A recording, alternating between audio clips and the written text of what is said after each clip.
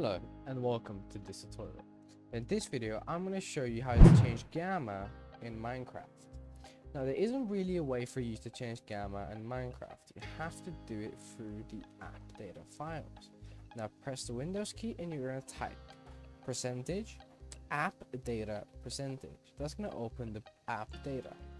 Then you're going to go to roaming and then Minecraft. Now I've put a notepad over my PC name because of course I want it to be hidden. Now you see the text document under Launch UI called Options. That is all of the options in the game. Now you're gonna double click Options and you're gonna find a gamma resistance or some sort of gamma. Some called gamma resistance, but for me it's just called gamma. You realize the higher the gamma is, the more you can see in the darkness.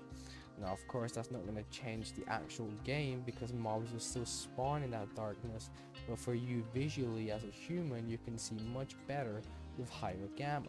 So that also means that higher gamma also means more usage in your CPU, so you got to balance it to see which is the best for you. Thank you so much for watching. If you enjoyed, like and subscribe, and I'll see you soon.